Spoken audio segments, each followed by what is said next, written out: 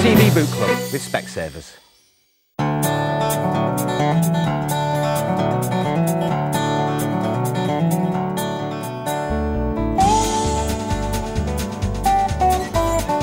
The novel is about a family, a husband and wife named Caleb and Camille Fang, and they're performance artists. They create these public, chaotic performances, and they have two children, Annie and Buster.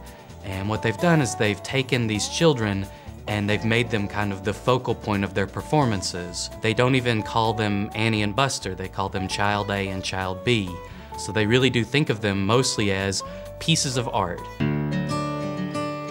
The thing I care most about when I write is family, this idea that you're born into this group of people and you have no say over it, and then these people become the most important people in your life.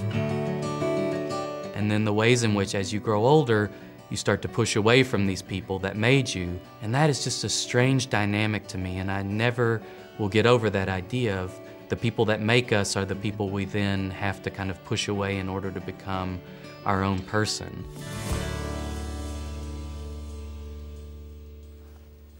So, how to describe this book? It's, well, it's great, I think. It's quirky and it's ingenious. It's also dark and quite uncomfortable at times. And I think it splits us a little bit. I found it buttock-clenchingly uncomfortable to read. I could see that it's funny, but it was so painful. I actually found it almost too painful to laugh at sometimes.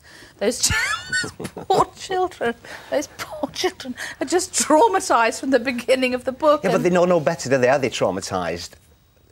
Oh, I think we can say they are. They are later on. We see that later on, don't we? But I think we watched them. we watched them being ruined, really, by their selfish parents. Being called Child A and Child B is not going to help, is it? It's not a great start, is it? But giving them a real name, giving them Annie the real name, Buster, would have to acknowledge that they were real people with real feelings, and I think the parents didn't see them maybe like that. Maybe they were part of the old... Part of the installation. Yeah, they're part of the art project. Yeah, yeah. But I think that's what's brilliant about the book, because it treads that line between comedy and deep tragedy, really.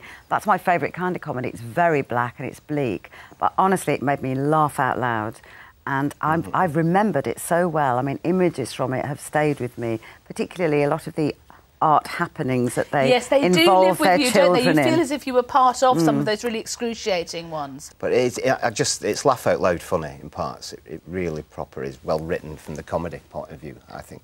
I can see how it will divide people, though. I think you either find this kind of painful comedy really funny, or you clench your buttocks.